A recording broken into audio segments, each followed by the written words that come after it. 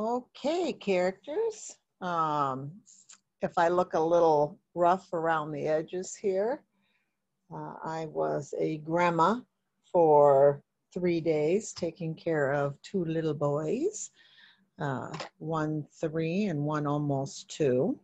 Um, so, you know, when you're 67 and chasing around little people, it can make you look your age. So, this is Fundamentals of Therapeutic Massage, lecture guidelines and study helps.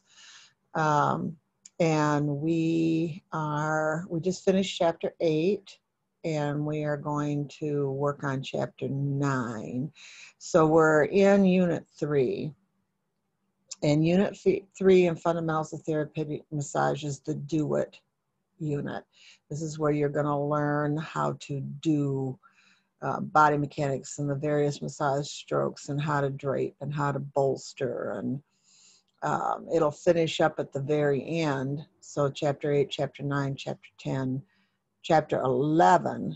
Chapter 11 will be the one where we start working with these skills, these do-it skills intelligently using critical thinking, which we have explored in units 1 and 2. So units 1 and 2 are the Know It units, the concepts, the facts, the data collection, how to learn how to critical think, what the research is, indications, contraindications, safety, sanitation. And then the unit 3, and then again on unit 4 is the putting it all together. So especially unit 4. So we're right in the middle of the learning how to do it phase. So I'm going to share my screen. I'm almost figuring out how to do that. And the first thing I want to do is go to your Canvas site and show you and remind you about the resources here. So I want to remind you that there are many high quality animations here that cross over into your essential sciences. And they are supportive in relationship to all of the videos, YouTube videos that I have posted for you in our fun little guest speaker series for each of the chapters of Essential Science. Just randomly continue to look through these, let them play in the background, turn the sound down and try to narrate it yourself. So there's a lot of ways to use these. I also want to remind you about the Body Spectrum coloring book. And so you want to use all of those resources there for novel repetition. And this is very helpful with reinforcing the anatomy. And then I also want to remind you to continue to look at the rubric here that will continue to show you what your progression should be.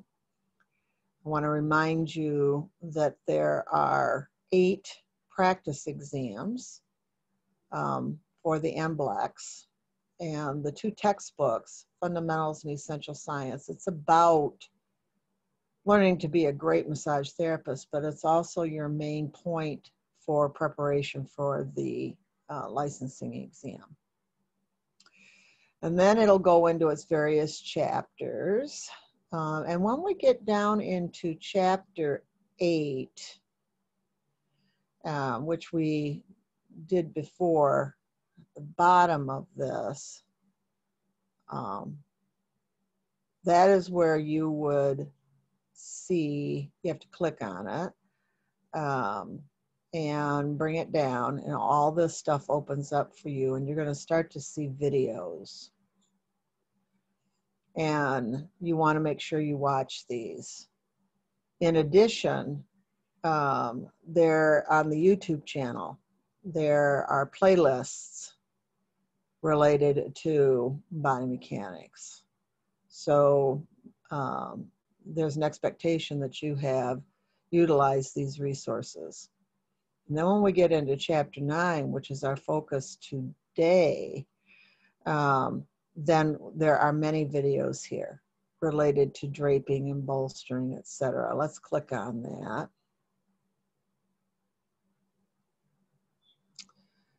Open in a new window. And we've got draping materials here, positioning and draping.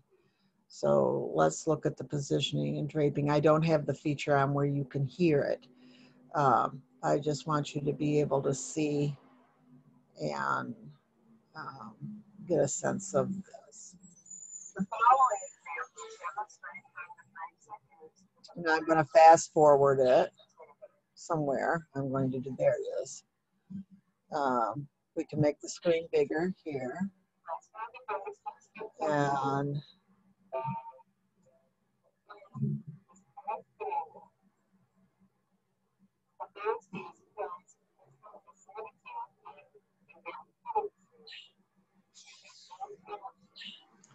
now it's my expectation that you're going to practice this.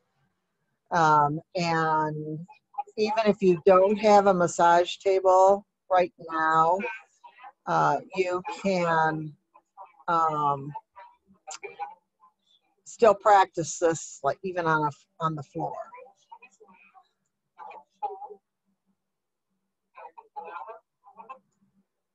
Okay, so this is how you're going to reinforce this, and we will obviously be practicing this in class, but it's still upon you to know that these resources are here. And then there are also resources available on the YouTube channel. So that's where you're finding these videos. So you should know where that is at. Okay. This is a reminder, here's your chapter test. Here are some quizzes for you. This is a review strategy. And then here are the answers to the end of chapter questions for review.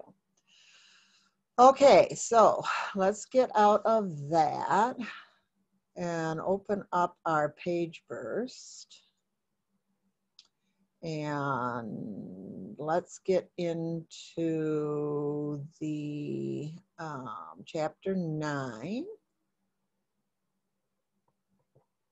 So now in these do it chapters, the videos are doing a lot of the pre-preparation and the support. It's not, there's lecture here, there's didactic or content that you need to know, certainly, but it's not like when we were looking at business practices or ethics and professionalism, where most of the delivery has to do with our talking about something and looking stuff up and learning how to use a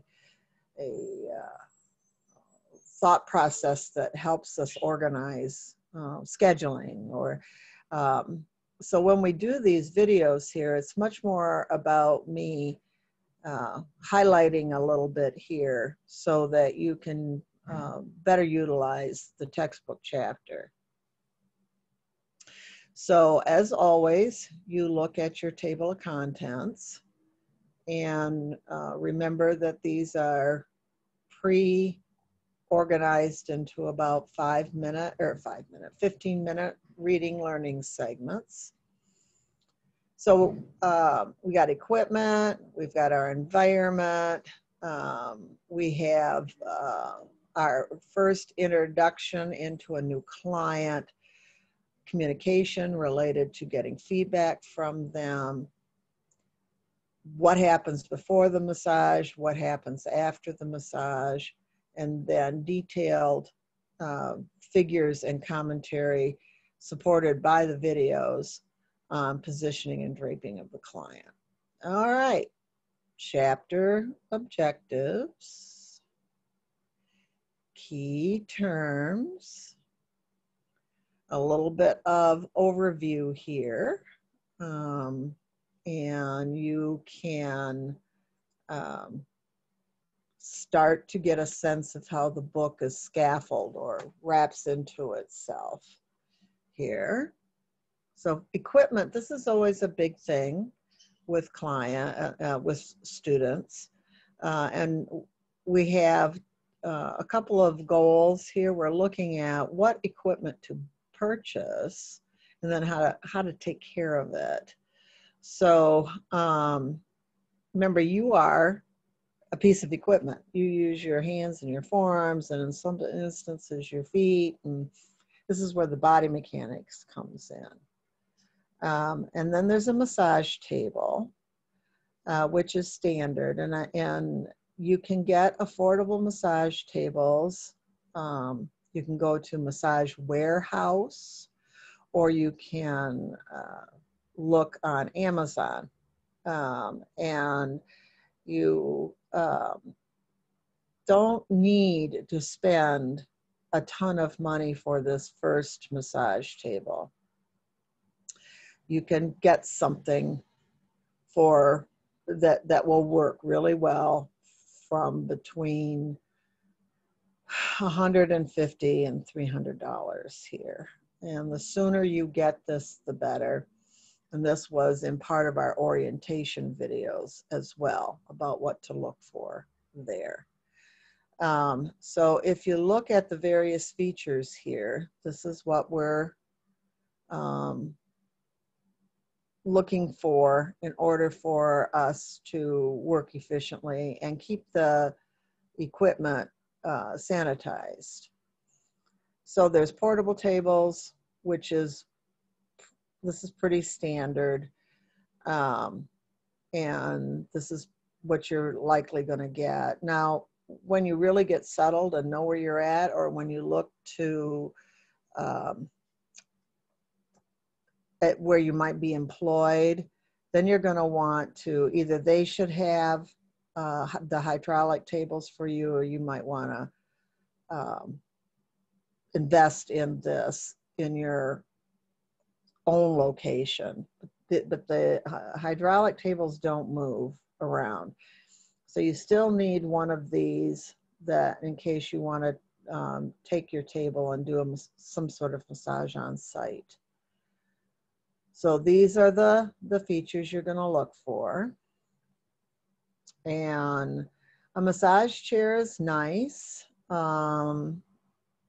It's hard for body mechanics, but it's a good promotional thing. And if you come across one, sometimes you can look on Craigslist or something like that, and they'll have these that are used that you can purchase. Sometimes the various table manufacturers will have a package that will have a table and a chair that goes with it. And when we get into the next chapter, we'll look at how to adapt to that. And then you do want to be proficient on a mat, because you can always rig up a mat, which is essentially working on the floor. And so we will be showing you how to do that. But it's, even if you just have a couple of sleeping bags down, so that people can lay down on the floor, and you can work from that vantage. So here are some pictures. This happens to be a variation on the chair massage where it's just the upper part that clicks to the table. So this goes through, and it's got key features, advantages, disadvantages. This happens to be the mat, but it's there for all the other equipment. So here's a mat setup. And I've worked a lot on a mat over the years. And so in some situations, it's the preferred method. And easy to organize and pull together. And then here are all the variety of bolsters, and you're going to want one that is a large flat square. And we did show you that in the draping and bolstering video for YouTube that will look at this, especially for sideline. And you have to consider all of the, you know, how you're going to sanitize this, all the different pieces of draping, how you're going to carry them if you're mobile. And this gives you a little, these pictures right here give you kind of a broad setup, and you can just follow through and see how this goes. And then the videos help a lot. Now, as far as draping materials are concerned, here at Health Enrichment Center, you're going to use standard bed linens, and we teach you to use a twin fitted sheet on the table to protect the table. And it acts as a secondary sanitary cover for the table as well. Then 2 flat sheets. I like, you can use twin or full. I like to have a full sheet on the bottom, because when we get into the draping, you're going to see you're going to fold that bottom sheet up over the top for secure draping.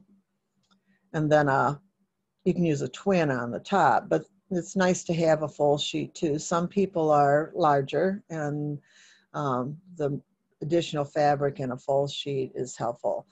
The queen or king obviously are too big. So, and they got to be laundered a lot. And so cotton blend, I've used flannel a lot. It has a kind of a comforting feel to it. And here at the school, when you're practicing, you will lay on your own sheets. However, your partner who's practicing with you has got to touch those sheets. So you always have to remember to use the proper laundering with them and bring them to class clean each time.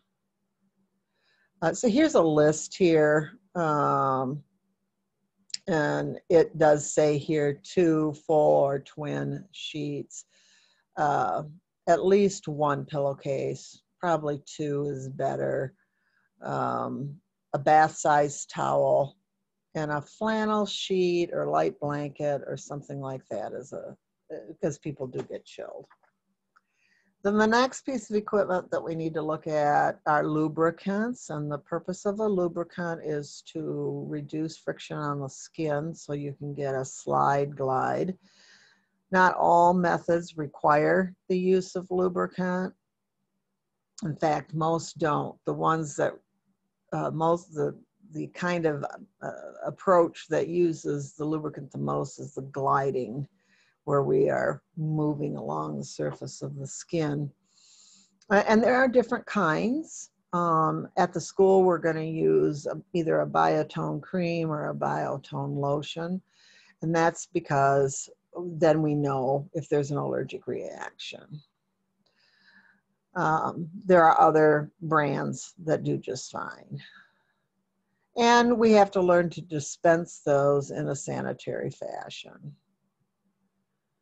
So we will be looking at how to use the appropriate amount, not too much.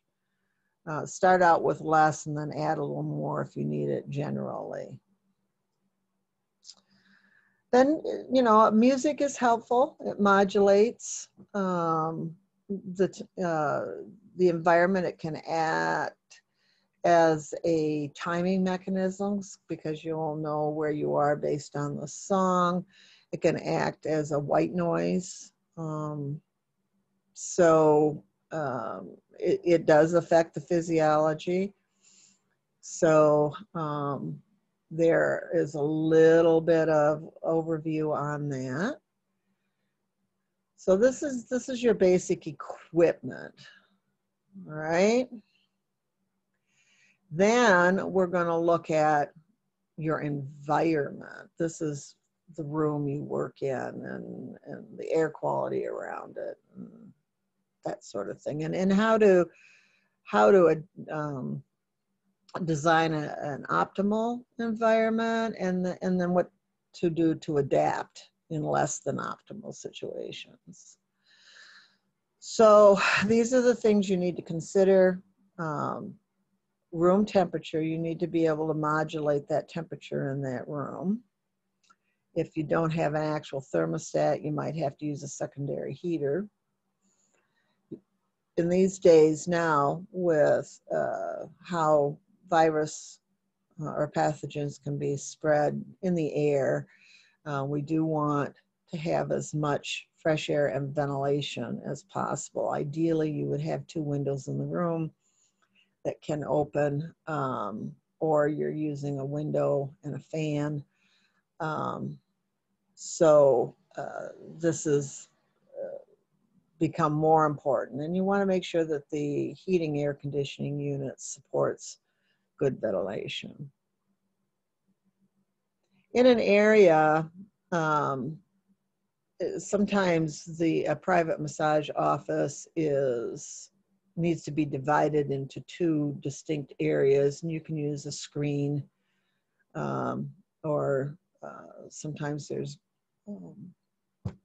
like a curtain can be suspended so that there's a place where the client can disrobe and comfortably get onto the table. And restrooms, access to restrooms is really, really important.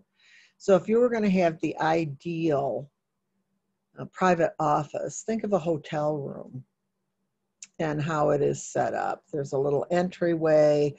Usually you go off to the side and there's a bathroom access, and then across from that is closet. And then the room is divided kind of into a seating area. Maybe there's a desk there, that sort of thing. That would be the business area. And then where the bed is at would be where your massage table is at. So think about that when you're looking for a private office. Many times a designated or private restroom isn't available. It'll be shared restrooms.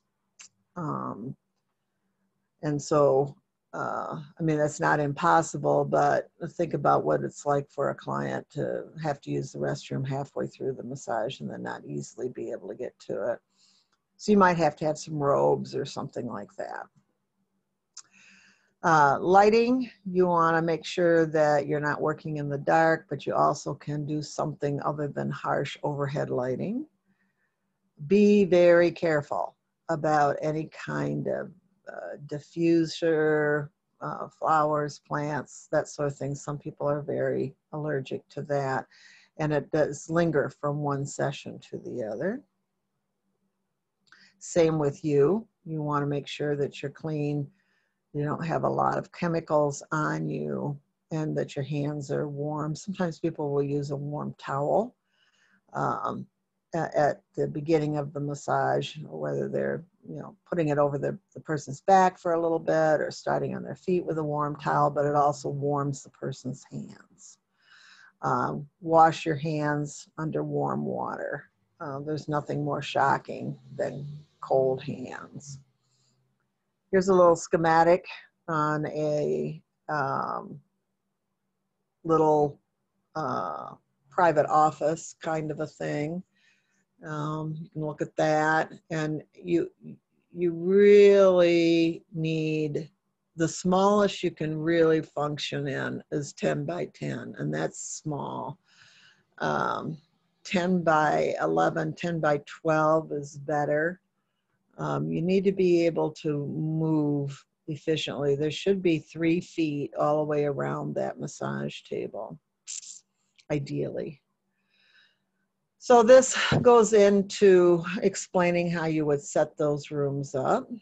And here's one that's one big room with a restroom using a divider. And this is your typical setup in a franchise location, which is a common employer. And usually these spaces that are rent are 20 foot wide by 60 foot long. That's a standard commercial rental space. And so it does limit how the room can be set up. A hall has to be a certain width in order for it to accommodate wheelchairs and code. And so this just gives you a little idea here. When I laid this out, the rooms are about 11 feet. The couple's room is bigger, but they're narrower. The best I could do on this was like, especially for a couple of the rooms, was 8.5 feet. So you'd have to put your table on an angle in here in order for that to work. So,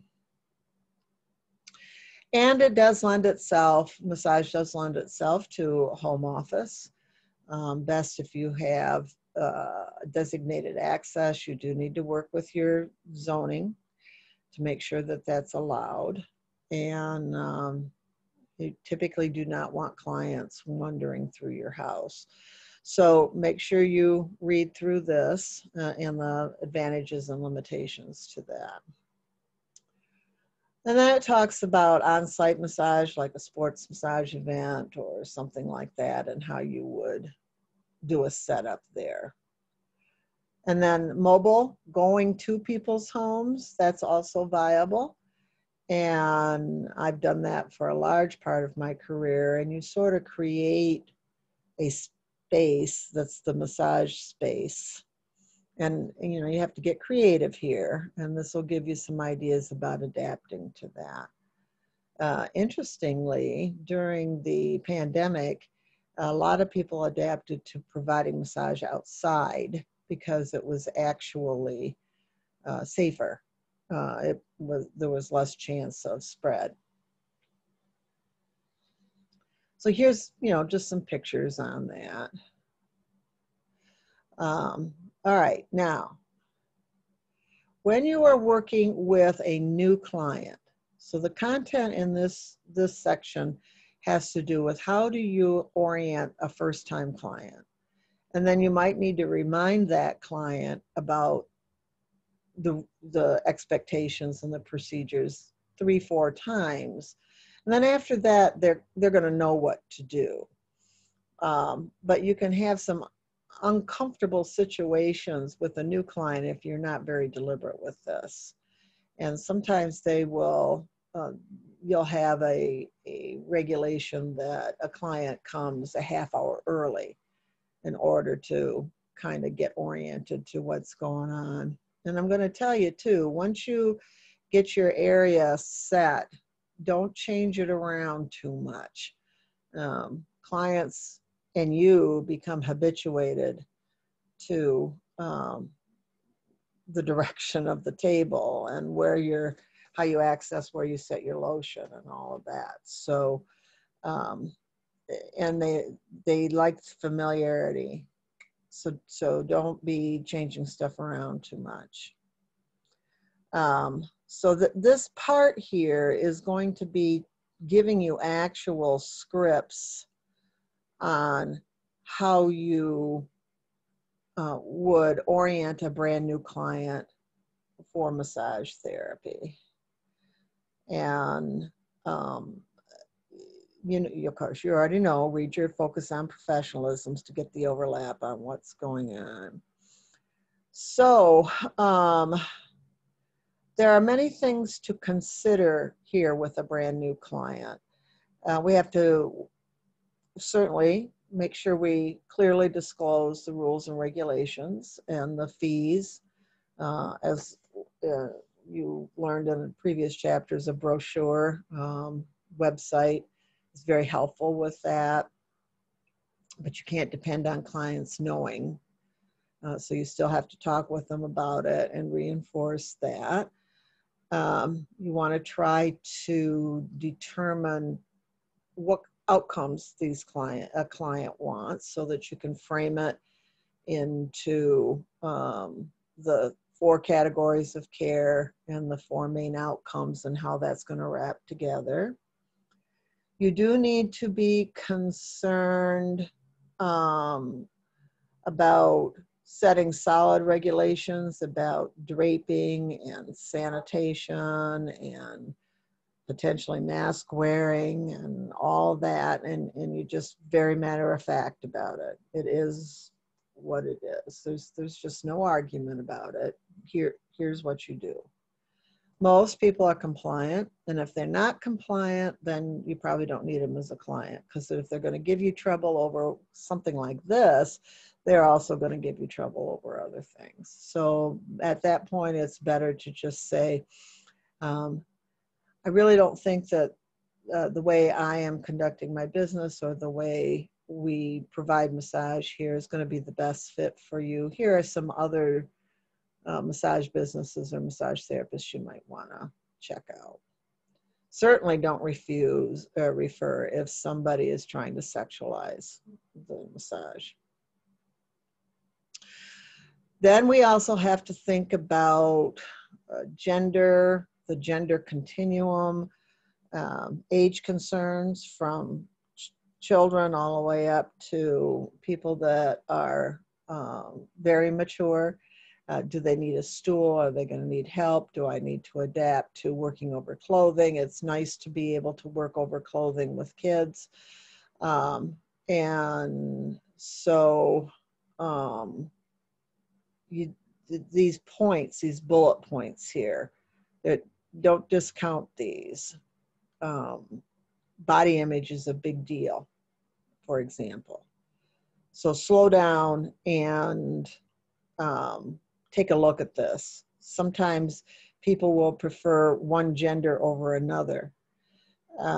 Sometimes there are cultural or religious determinants of whether a person can get a massage from the opposite gender. So, and then also be aware that a lot of people have different gender identities with themselves, and that we want to be respectful with that. And so you just ask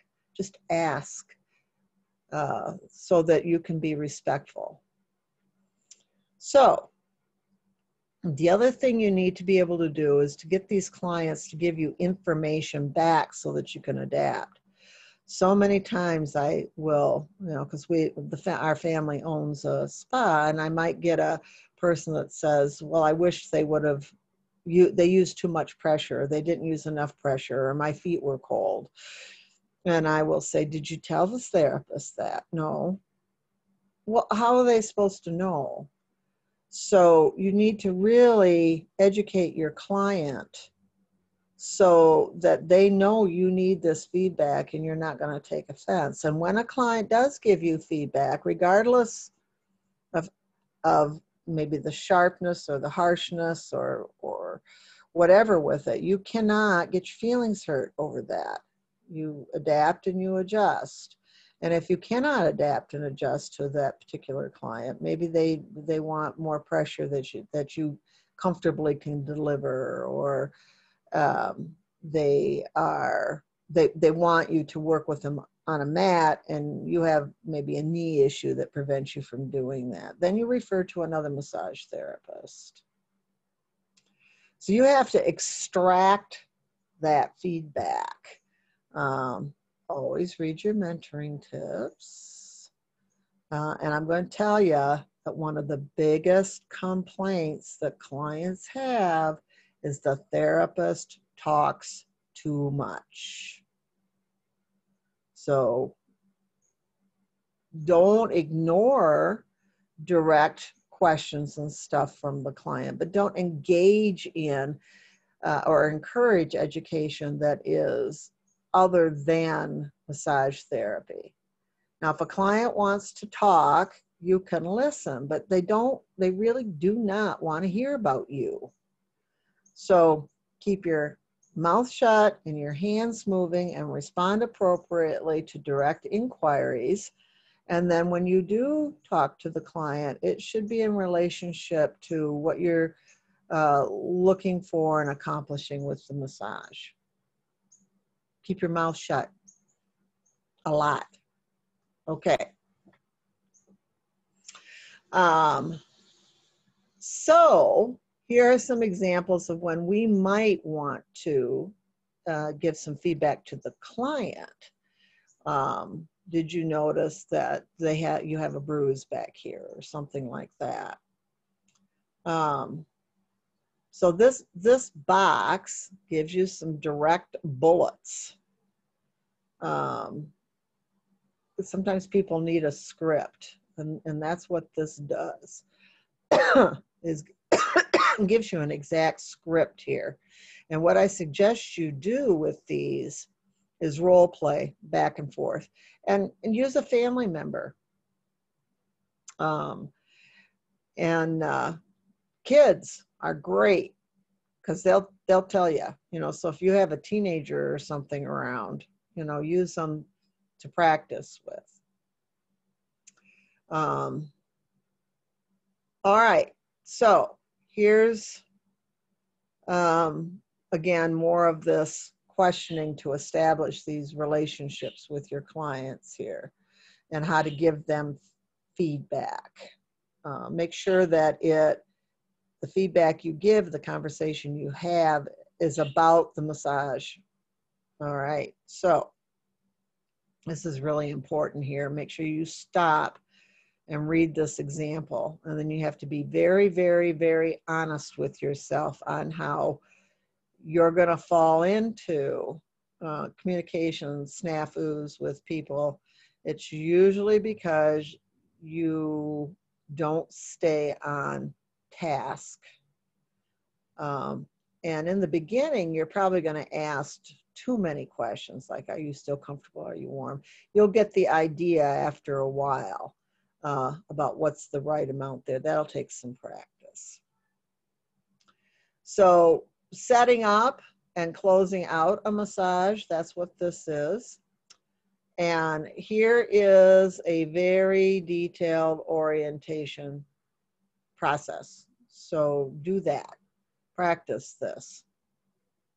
And you can role play it when you're in class, or you can use a family member or a friend.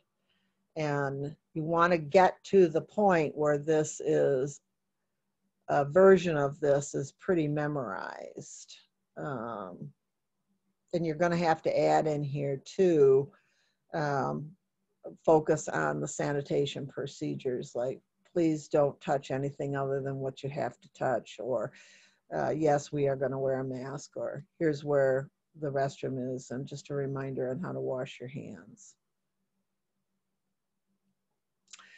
So this is gonna go on and tell you how to end the session, how to get the client off the table, and then how to close it and saying goodbye. This is it's almost like a habituation to a ritual. The client comes in, they update for a first-time client, they complete their initial intake, they are shown, through the facility, they are reminded about the rules. Then every time they come back, that's repeated.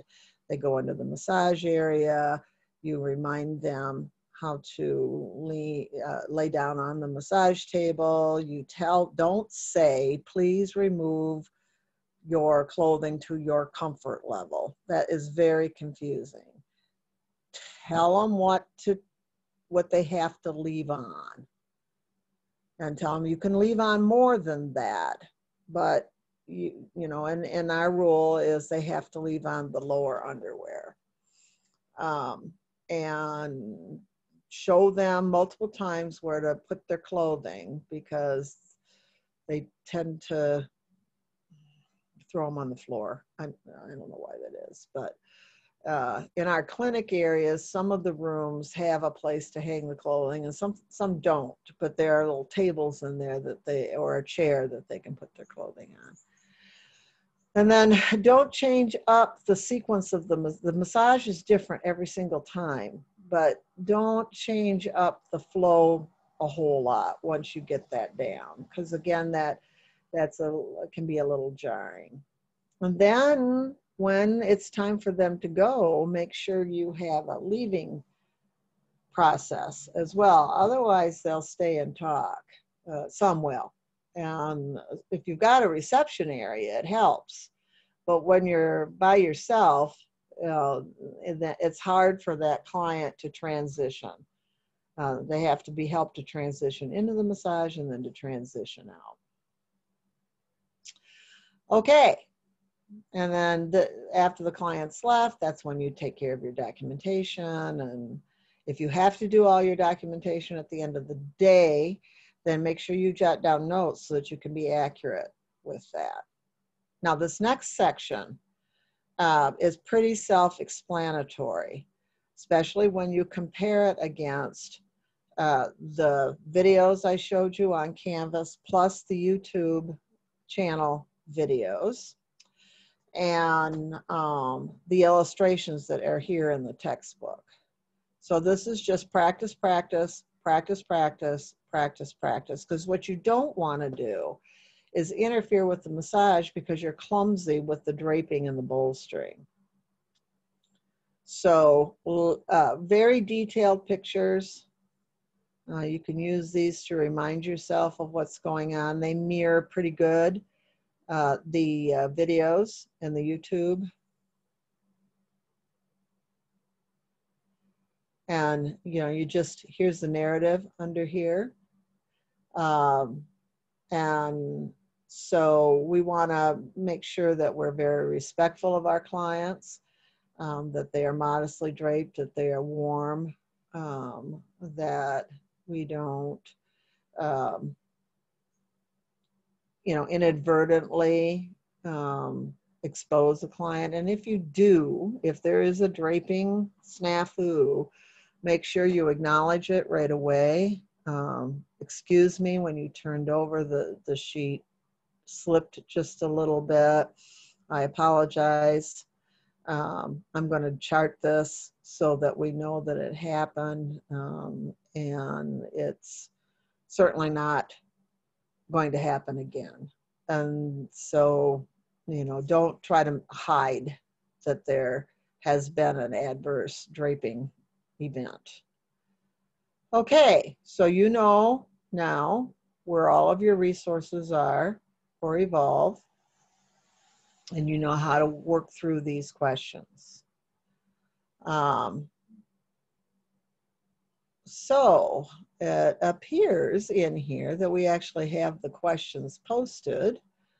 I'm going to have to look closer at that. That might be kind of fun.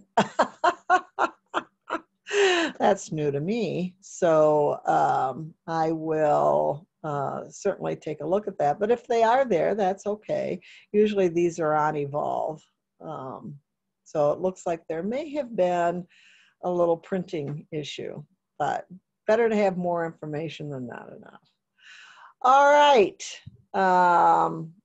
You all practice your draping a lot so that it's habituated.